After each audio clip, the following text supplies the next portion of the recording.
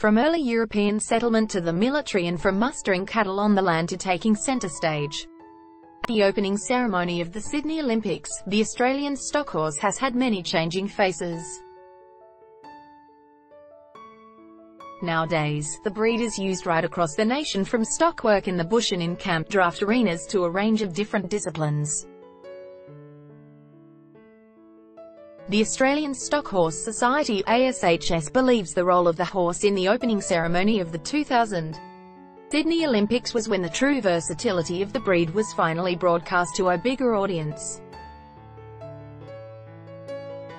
The stock horse took centre stage and billions of people learnt about the breed. Flash forward to 2019 and industry experts say the stock horse now extends its reach throughout rural and regional Australia.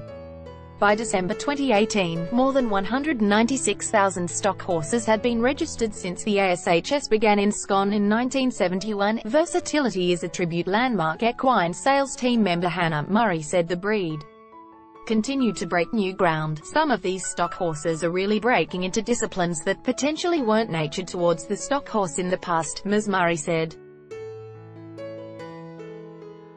These horses can camp draft, they can challenge, they can show, you can play polo cross. The opportunities are pretty endless. Ms. Murray said the versatility of the horse had seen the breed broaden its reach beyond the bush. Landmark Equine's Hannah Murray says the Australian stock horse is spreading its reach across urban areas. It is really broadening that audience to potentially someone that's not off a beef property and doesn't use that horse for cattle work, she said. We're seeing a lot more new interest from people of more urban areas, and that's across the board for all those performance horses. I think breed for every need. According to ASHS, the origins of the stock horse were first introduced to Australia during European settlement, but the animal was not then known as the stock horse. With a mix of origins including thoroughbred and Spanish bloodlines, along with Arabian, Timor and Welsh mountain imports, the stock horse eventually developed. The breed was originally bred to be a sturdy, tough horse that could traverse the harsh outback of Australia. It was also used as a military mount. The Australian stock horse is considered a national icon.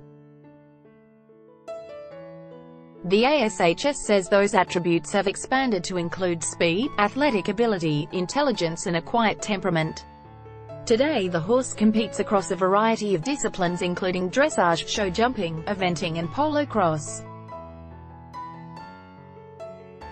Craig Young, the Tamworth-based director of the ASHS, said the greatest virtue of the horse was its versatility. The selection criteria that breeders have put into their horses has been absolutely outstanding for temperament, for type, Mr. Young said. This is a horse that will suit everybody. Victorian stock horse trainer Matthew Holt says the breed has come a long way.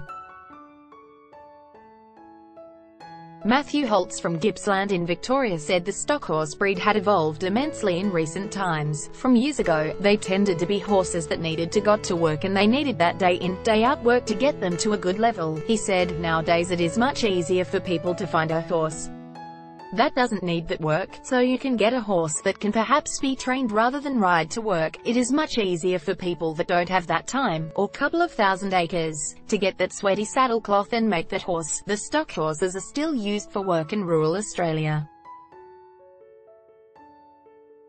Appeals to the next generation. April Doherty of Scone said her first equine mate was not a stock horse, but now it was the only breed she would compete on. Recently at the ASHS National Show in Tamworth, the 25-year-old rode a 4-year-old horse that she had thrown in the deep end. Ms. Doherty and the young horse have been competing in dressage classes along with lead classes, hack classes and stock work. April Doherty is excited about her future in the stock horse industry. I actually started with Appaloosas when I was very young and then I moved on to warm bloods, and then my dad always had 1 or 2 stock horses," she said. "Since then I have accumulated quite a few of them just from the ease of doing anything with them. They very rarely complain and they just do it." An international phenomenon, West Australian ASHS director, Lance Butcher, said he saw a bright future for the breed. He said he also believed its versatility would continue to grow and that the breed would become more popular beyond the nation's borders. "I see a lot happening internationally, and I think the Australian stock horse in years to come, beyond my time, will be an international phenomenon," Mr. Butcher said. ASHS National Show Committee convener, Bruce Moxey, was of the same opinion when he spoke at the national show. "We can breed a competition horse, we can breed a tough horse, we can breed a family horse, but it can all be the one horse." Riders say the Australian stock horse has a quiet temperament that makes it easy to handle.